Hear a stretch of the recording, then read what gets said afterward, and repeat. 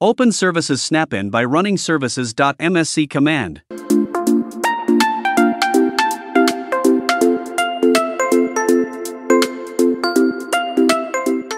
In Services Snap-in, ensure the application identity service is running. You can right-click on this service and select Start if it isn't running.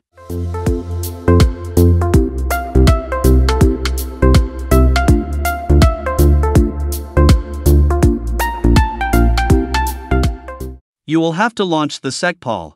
You can do this by pressing WinR and enter secpal.msc and run dialog box to open the security policy Snap-in, or from the Windows search button.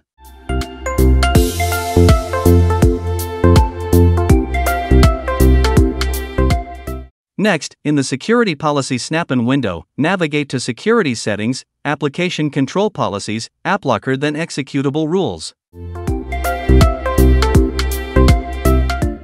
Right-click on the executable rules, then select Create New Rule.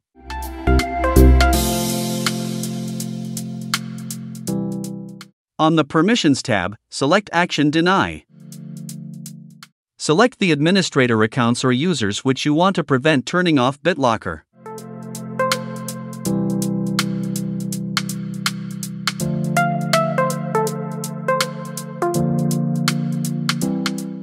On the next section, select Publisher and click Next.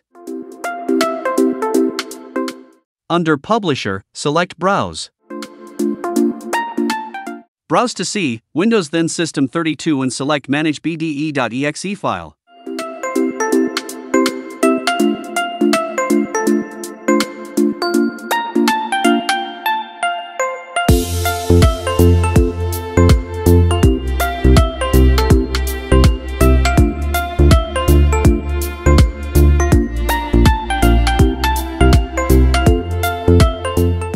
On the Exception tab, I will have to click Next as I do not want to add an exception.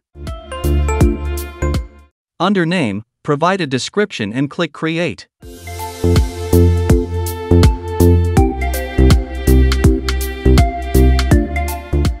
Here are the created rules to prevent administrators from turning off BitLocker.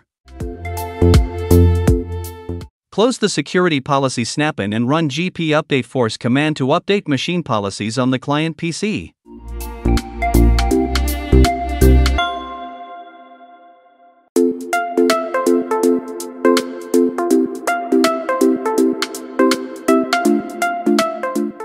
Now let's test. Run manage-bde status, you will see the program has been blocked.